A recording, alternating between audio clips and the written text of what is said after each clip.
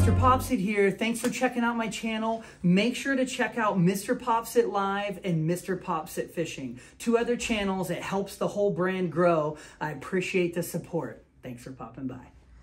Okay guys, MrPopZit here, Greg Lynch, Durham, PA, and we have a very common occurrence. You can see the outpooching on this knuckle here, and this is something we see all the time called a myxoid cyst. And you can see it's kind of lifted up. These can be painful, not always, but the bigger they get, the more painful they can get. So we're gonna do a little numbing on the outside here, and it's just a little 11 blade cut. And the numbing will allow us to cauterize a little bit there, which should kind of shrink that joint protrusion back down into the joint. These can refill sometimes. Sometimes we have to do 2 or 3, but this will make it feel better right away. And you'll see this kind of white, almost clear, viscous, very sticky, and it's what lines our joints that comes out. So we'll see that, and then it should retract back in. So thanks to her for sharing. We'll be right back when we got her all prepped and ready. Okay, so we're gonna do a little bit of numbing. We go very slow. The fingers are sensitive. Little pinch, sorry, right there. And I slowly infuse in some lidocaine in this area. Deep breaths.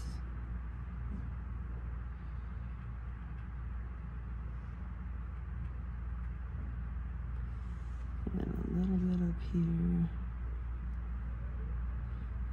So with myxoid cysts, trauma can also cause it. So you shut your finger in a door, or somebody, you get hit, even sometimes like a splinter that causes inflammation, you can start to get that. But I would say the #1 reason we see for this is some arthritis, some inflammation in the joint, and then that's what causes it to come out like this. One more pinch here, sorry, on this side. Doing okay? Good, good. Go very slowly. And you can drain these without lidocaine because the skin is so thin right there at the surface. However, I like to do a little cautery. It tends to lessen the potential for regrowth, so you got to be numb for the cautery. That would hurt.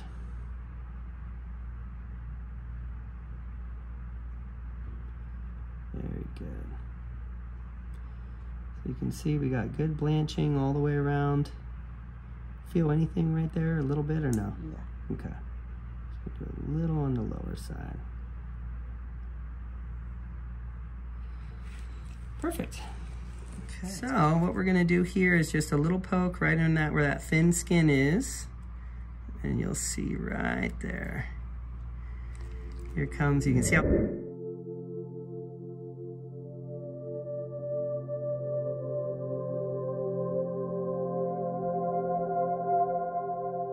viscous that is. It kind of holds on, and we press from different angles.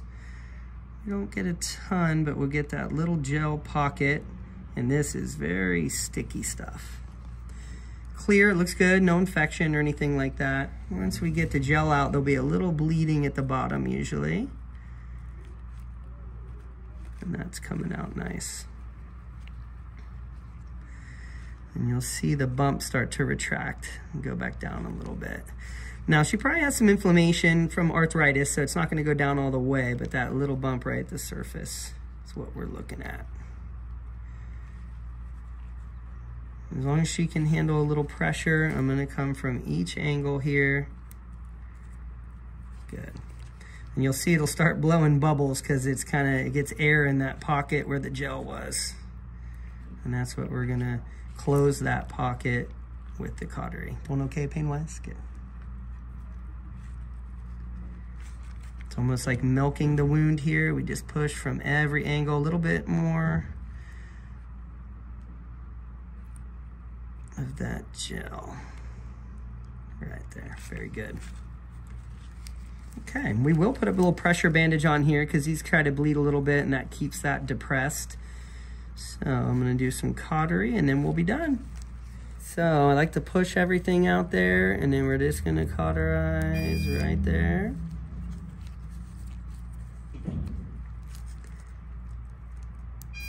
A little bit at the top.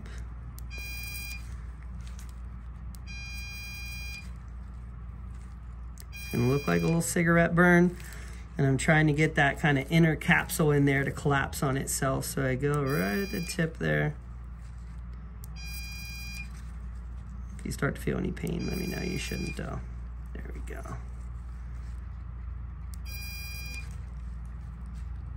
And then that pressure bandage will stop the rest. And the bleeding stops actually pretty quickly, but I've got that pocket I can see to collapse, so that's what we wanted. One little vessel at the top there. Good. Okay. So thanks to her for sharing. That's an interesting one. These aren't usually all that painful. You can come up here.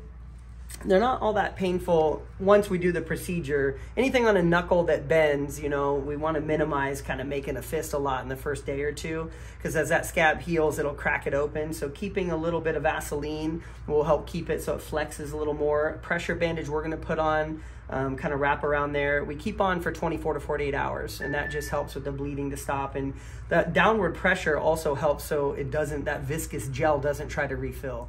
They can refill. If they do, we do it again. The most I've ever had to do one is 4 times.